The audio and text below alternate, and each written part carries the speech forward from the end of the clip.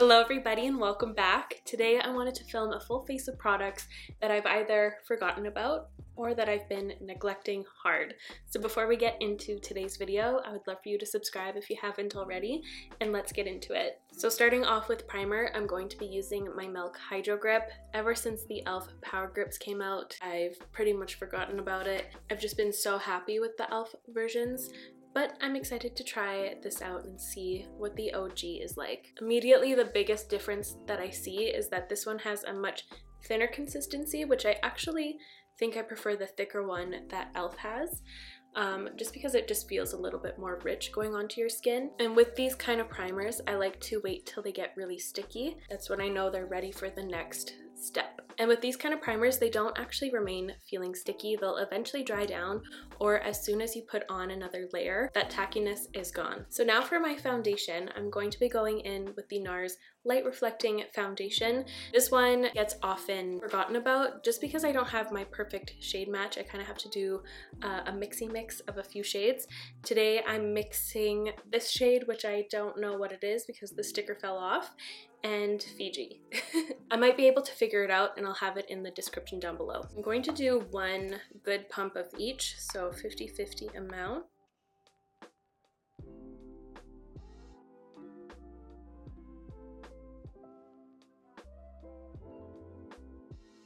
Oh, I forgot to put my nose ring in today. Oops. I really like how thin this one feels on the skin. Like, it just feels like I'm rubbing my face with a dry brush, pretty much. Like, it doesn't feel like I'm applying anything to my face. So it's super, super lightweight, but it does offer quite a bit of coverage. The only reason why I don't reach for this that often is because I have to concoct my own shade. But if I had a good shade in one bottle, I feel like I would use it a lot more. But even so, it's not that hard to do a 50-50 mix of these two shades to get this result. It's really, really pretty. I'm gonna have to put this in the forefront of my foundation section. It's gonna be cut out, but it took me a lot of times to say that sentence. I'm having one of those days where I can't seem to make a proper sentence, just like that one. That was a little rough. Now for concealer, I'm going to be using this Essence Keep Me Covered Concealer. I think I've only used this once in a past full face of drugstore makeup. It just kind of got lost within my drugstore section for upcoming videos. I faintly remember me really liking this, so I need to give it another shot. That is really nice. It's super, super thin, but it's doing a great job, and I see it starting to mattify. It has some smoothing qualities, but it's not blurring. And I'm going to set this with the Huda Beauty Cherry Blossom Powder. This is definitely not a neglected product. This is a product I use too much, but I wanted to see how this concealer reacts with my favorite under eye powder at the moment. But I'll use the neglected powder everywhere else, okay? Deal? Now for my bronzer, I'm going to be using my Saie Sun Melt Natural Cream Bronzer in the shade Light Bronze. This one has been overshadowed by other things. I feel like I've been using the Fenty Beauty Matchstick so much. What else? Like the new Tower 28 Sculptino, as well as the Milk Makeup Contour Stick. There's been so many that I've been wearing so much more than this. So let's see how this goes. For this month's tournament video, I think I want to do bronzers. I think that would be really fun and kind of fitting for the upcoming warmer months. I'm planning on doing a tournament a month just because it takes a long time to produce those videos. It takes a lot of time to shoot all of the footage for them, and it also takes my editor Haley a long time to edit just because there are so many elements, but she does a phenomenal job. Like, those are some of my top favorite videos to watch myself, and I really hope other beauty creators start doing that style of video. I think it'd be so interesting. I didn't even have to really pay attention to what I was doing with this bronzer. It is so nice and seamless, and it's going into this foundation beautifully. I just keep adding more and more. I'm having fun with it. It's sheer enough that it looks really nice and seamless, but it's not sheer enough for it to not do anything. Why have I been being so rude to these products? They deserve more from me. Okay, so now for highlighter, I have one that I have not touched probably over a year. It's the Extra Dimension Skinfinish Whisper of Gilt highlighter from MAC. Let's give this a whirl. I haven't been really into highlighters as of late, unless it's the Rare Beauty highlighter. I've just been so in love with that one. This one's really pretty. I feel like it's a really nice in-between highlighter where it could fit kind of a natural everyday look or a super, super glam look. And the shade name is fitting. I'm feeling a whisper of guilt for not using this more.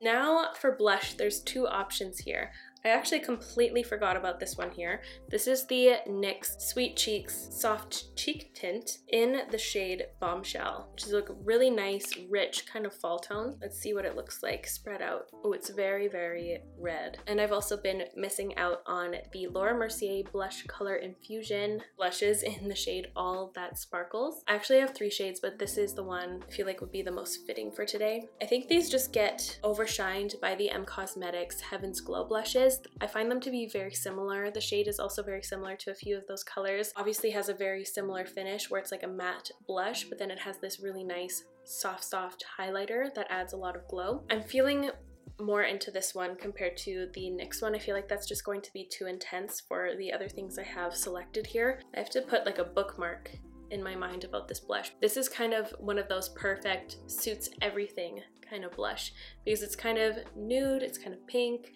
It's just neutral enough that it will suit any other colors that will be going on your face a little bit later, you know? Like I feel like it would suit so much. I think this is one of my best bases in a while, hey? Like it's looking really good. And I think that's it aside from powder. I'm now going to be going in with my Charlotte Tilbury Airbrush Flawless Finish Powder in the shade 1. I think this is one of the first powders I've had in my collection, and I've expanded my powder collection quite a bit. Oh my gosh, it is so airbrushing, for real. The one thing I know about this powder is that this effect does not last that long on my skin. That's why I prefer the LYS Triple Fix powder.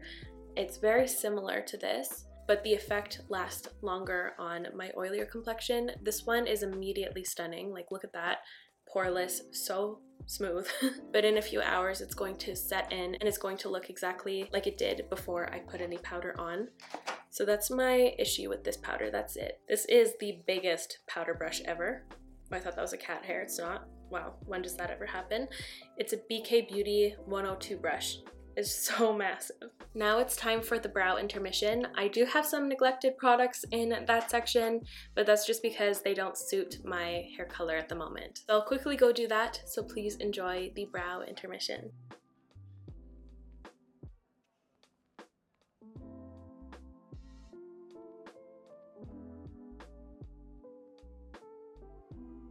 For my eyes, I grabbed quite a few things. So first of all, this palette from Glisten. These are all water activated eyeliners. I bought this around a year ago now, and I thought I was going to use it a lot more than I do, but maybe I will more so in the summer because these are all very bright and fun shades. So I'm going to dip into this today. I also grabbed this little treasure. This is the Emotionproof eye color from Tom Ford in the shade 10 Abyssinian. And lastly, I grabbed this right here. This is the MAC Dazzleshadow Liquid Shadow in the shade Diamond Crumbles. It's very Euphoria vibes. It has that teal and the pink and the violet and like these champagne sparkles in there too.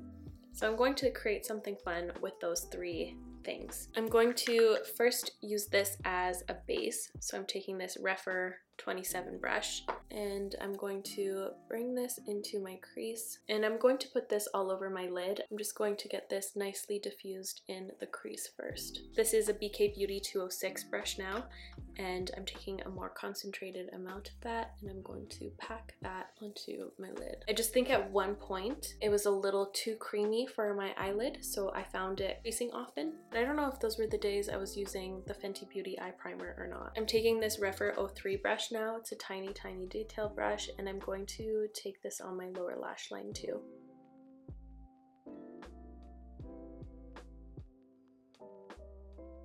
Now that is a 2020 eyeball, let me tell you. So now let's dazzle it up with this. Ooh, that looks cool.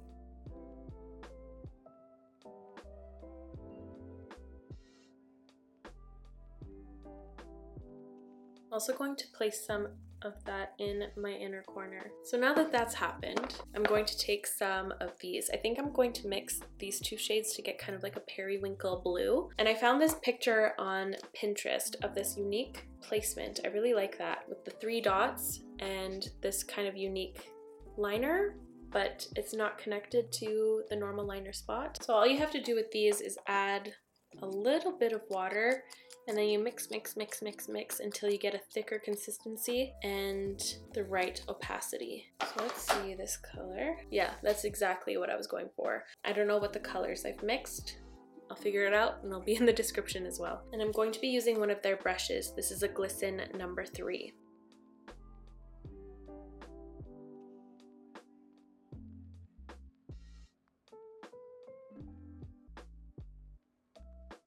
Completely forgot I had this little dotting tool for nail art. I'm going to mix up a little bit of a pink shade, and I know this one is the shade Strawberry. Ooh, I wonder if I added a pink center to those. Let's do it.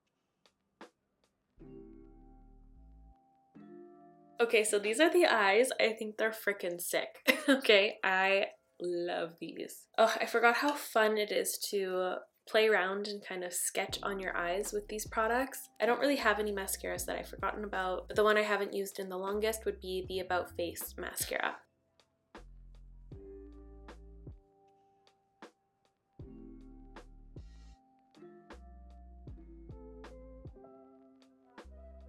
Cute! I kind of like this look with just a plain lip, but we've gotta go on.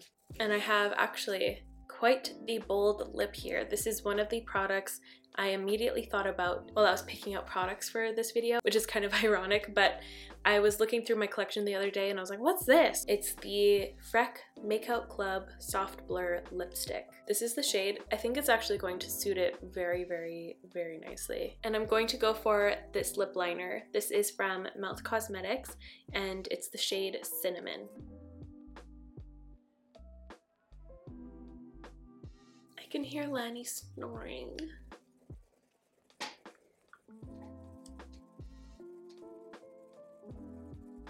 That is so cute.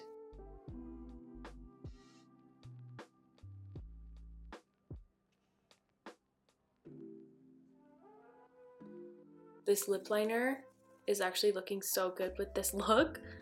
I just love this kind of blue with these more rusty tones. It looks so complimentary. I like that. But let's go in with some of this. I mean, this look is a winner. Holy smokes. I think I'm unlocking a new favorite color to play with. This really nice periwinkle-y blue. I think this went way better than I thought. All of these products performed really beautifully, and I can't believe I've done them dirty for this long. Expect to see a lot of these more often. I've been missing out. But I think that's going to be it. Let me know if you'd like to see another one of these types of videos, because this was a little too fun on my end anyways. I hope it was fun to watch, and if it was, give this video a thumbs up. It would help me out so very much over here. I'll also make sure to link all of these products in the description down below, so feel free to check that out, and I'll see you in the next one. Bye guys! Ren saying bye too.